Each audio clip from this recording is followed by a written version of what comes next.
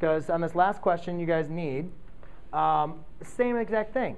What did I say? If you don't have a point, is that a point on the unit circle 2x? No, it's not, right? So we need to, again, do the same thing. Create a triangle. Can we have created a triangle with the first one, too? Yeah. Absolutely. Okay. I don't know why you guys are talking out when you're not supposed to, but yeah, absolutely. But what we did is, remember, we found out what is the sign. But remember, what is always your hypotenuse for on a unit circle? 1. So rather than saying it's always opposite over hypotenuse, since the hypotenuse is already 1, we just said, oh, it's just put it as the opposite side. That's why we say it's always the y-coordinate.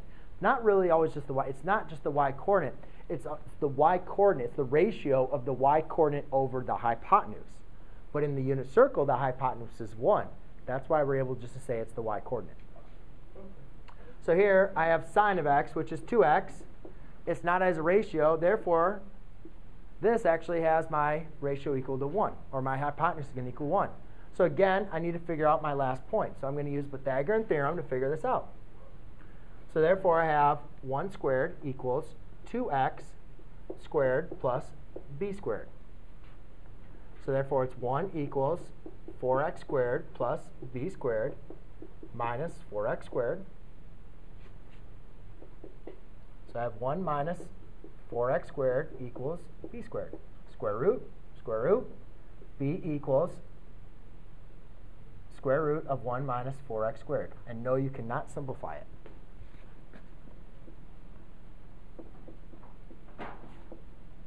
Okay? So therefore, to find the cosine, what's the cosine of the function? Adjacent over hypotenuse. Well, since my hypotenuse is just 1, it's just going to be the adjacent side. So my final answer is going to equal the square root of 1 minus 4x squared. Okay? So the main important thing that I can tell you guys